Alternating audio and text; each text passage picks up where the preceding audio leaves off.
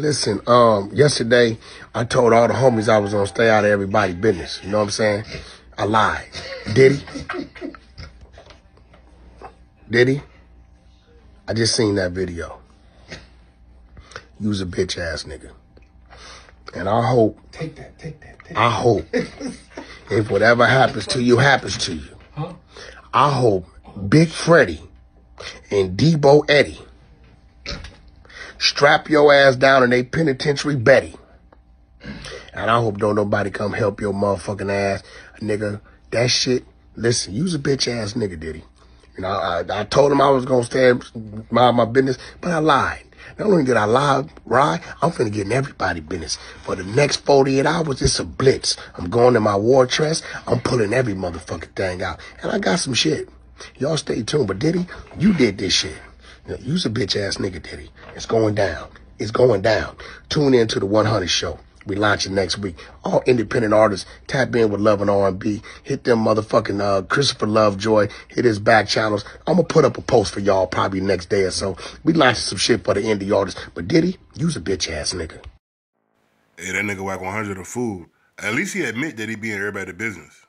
That nigga said shit. I said I was going to mind my business, but no, I'm in everybody's business. But no, man, that video, yo, I seen that joint a few times, bro. That joint is sick, bro. Like, he was stomping her out like she was a man. Like, they say he was drunk. He was yelling at her. Then he blacked her eye. He fell asleep. She was trying to escape. He running down the hallway with nothing but a towel on. Get her on the ground, start stomping her out. And I heard that he paid $50,000 for the footage not to be released. And that shit still came out. Like, this nigga Diddy is evil, bro.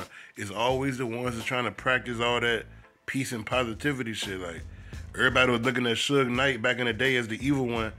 Nah, Diddy was evil too. He'll do his shit behind the scenes, and then on the camera, he all peace and positive. I just want everybody to get along. I just want everything to be good. He was getting away with this stuff for like 30 years, bro. 30 years he was out here wilding, beating on women, doing shit to men and women. Like, that nigga's a snake behind the scenes.